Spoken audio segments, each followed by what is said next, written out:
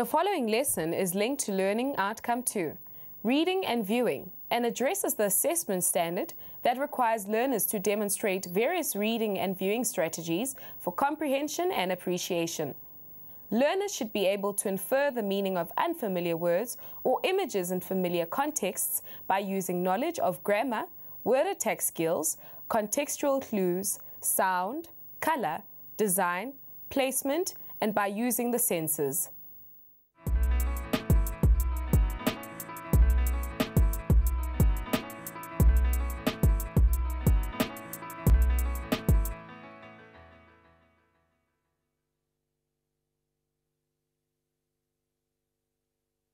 I think you're reading too much into it. Maybe, but it just makes a lot of sense to me. Yeah, to you perhaps. I didn't see it that way. Hi guys. Hi Becky. Hi Becky. You know that cop we saw yesterday when we drove through town? Mm-hmm. Well, I think he was parked there to take a break. But then Tabby is positive he was about to bust the street vendors. He's getting into a total state. What makes you so sure? Well, have a look here. The guy seemed to be parked very strangely, and he seems to be ducked in his seat as if he didn't want to attract any attention. I just really thought that it looked really suspicious. I also saw he was ducked down into his seat, but I just think he was too tired. So you guys both saw the same thing, but you actually read it differently. Yes. Well then, why don't you hold that thought? Because today's lesson is about inference. And maybe by the end of this lesson, you might have some different ideas about what you saw. Happy? Okay. Sure. Hi there, I'm Becky, and we're back with more ideas on how to read your world. Over the last couple of lessons, you have learned a great deal about how to read your world. I hope that you have been practicing these skills. Today, we're going to find out how to infer meaning.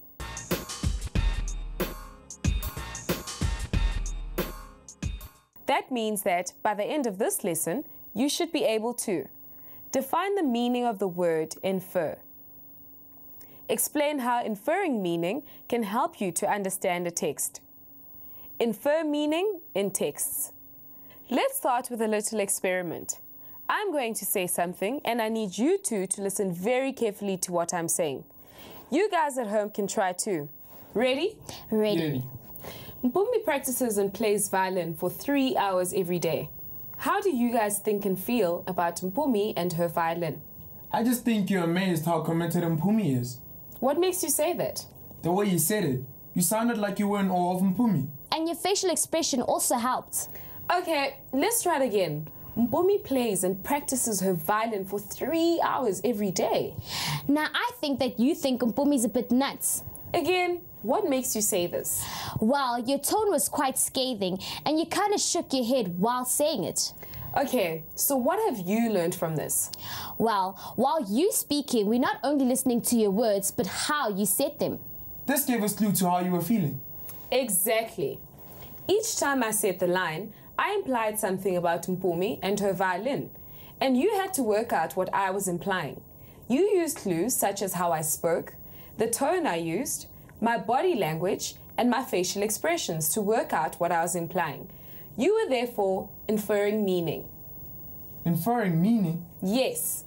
Much of what we understand when listening, we understand indirectly, by inference.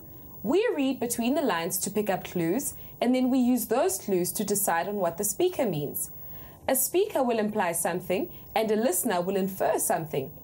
This is exactly the same in reading. A writer or artist will imply something, and a reader will infer meaning from the text. But the clues are different because we can't see the writer or hear the writer. Absolutely. When reading, we have to use clues in the text to help us infer meaning. So the word infer means to surmise or conclude by looking at evidence. I'm sure that you all know the meaning of the word evidence. We hear about evidence every time we watch a detective or cop show on TV. Sure, detectives look for clues and then use the clues to conclude what they think happened. They use the evidence to solve the mystery. So when we infer meaning, we use clues and evidence to draw conclusions. Exactly. But even detectives can go wrong sometimes. That's true. The way you read a clue will impact on the conclusions you may reach. That's why when inferring meaning, we are generally reading between the lines. Now have a look at these sentences. What meaning can you infer? The empty boat drifted in the middle of the lake. The empty boat bobbed in the middle of the lake. Share your ideas with a friend. So, the second sentence seems more positive than the first. If the boat is drifting, it's almost as if no one is in control of it. So maybe something has happened to the captain. But if the boat is bobbing, it sounds as if its anchor is down and maybe everyone has just gone for a swim. So you see, by changing a word in the sentence, we can shift its meaning. Now here's a quick task. Infer meaning in the following sentences and then share your thoughts with a friend. John ran into the road without looking. When I left the house this morning, there were branches and leaves all over the road. Yesterday, we had to clean out our desks and take everything home. So guys, how did you do? We did okay. We used the words, the sentence structure, and the grammar to help us infer the meaning. And most of the times, we agreed. And so then, how does this discussion help us to resolve our story about the cop? Well, we've been looking at inferring meaning in speech and written text. How can you use what you have learned to work out what is happening in your visual text? I suppose if we re-examine the picture and look for clues we've missed on it. Absolutely. So let's take another look at the picture. What meaning can you infer from what you see? Make sure that you take note of everything in this picture because anything could be a clue. When you are sure you know what's up, turn to the person sitting next to you and share your ideas. Now guys, let's see if Ntabi and Ken have managed to come to any conclusions. Okay guys, please explain to me what you can see in the picture. I see a police van parked alongside the pavement with its hazard lights on. No, it's not a police van, it's a metro police van. They're the guys that look after the traffic. And when the hazard lights are on, it means they're not staying for long. I see some street vendors selling on the pavement. Yes, but they don't seem to be worried about the metro police. So why are the police parked there and why are there some guys in the back of the van? Well, they cannot park alongside the pavement because there's cars parked there already.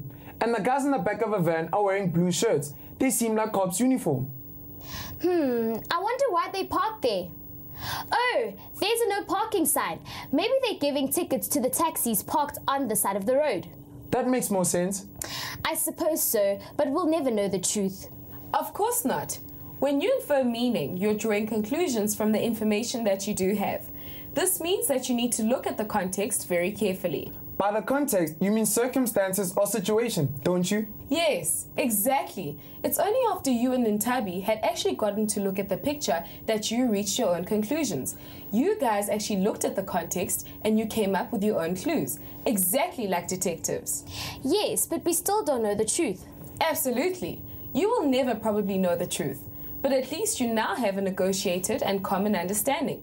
Ntabi, why do you think that the policeman was about to arrest a street vendor? Well, I suppose I jumped to conclusion. My aunt sells in town and the police have now told them that they may not sell there any longer. One of the cops was quite mean to her the other day. So that's been on your mind all day. And you, Ken? I don't know. My brother's good friends with a cop and he's a really nice guy. So I suppose every time I assume all the cops are okay. So what does that tell you? It's about what you already know. Maybe if I had a policeman as a friend, then I'd feel the same as you. That's exactly right. So you can see how careful you need to be when inferring meaning. Don't make assumptions unless you can support them.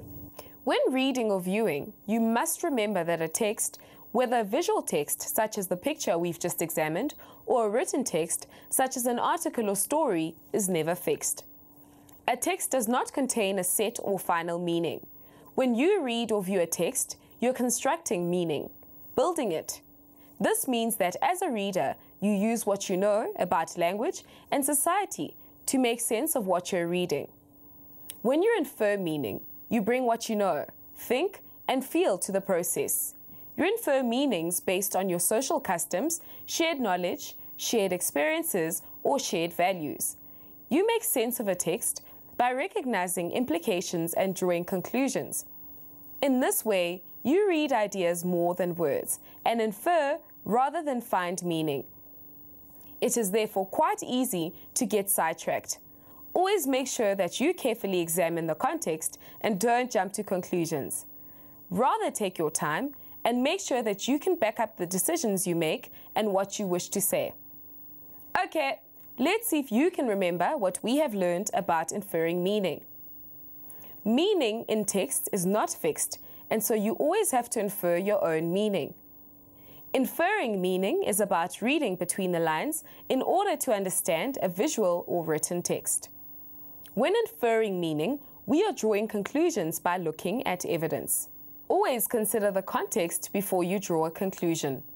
Always carefully examine all the clues before you draw a conclusion. Your prior experiences and your values and attitudes will impact on the conclusions you draw and therefore what you infer. Being able to infer meaning makes you a more critical reader, so it is important to practice the skill. Here's a final task for you.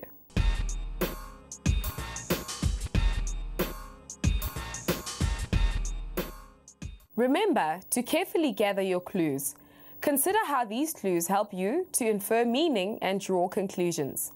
Also remember to consider what the artist could be implying, and then finally discuss your ideas with a partner. Here is the text.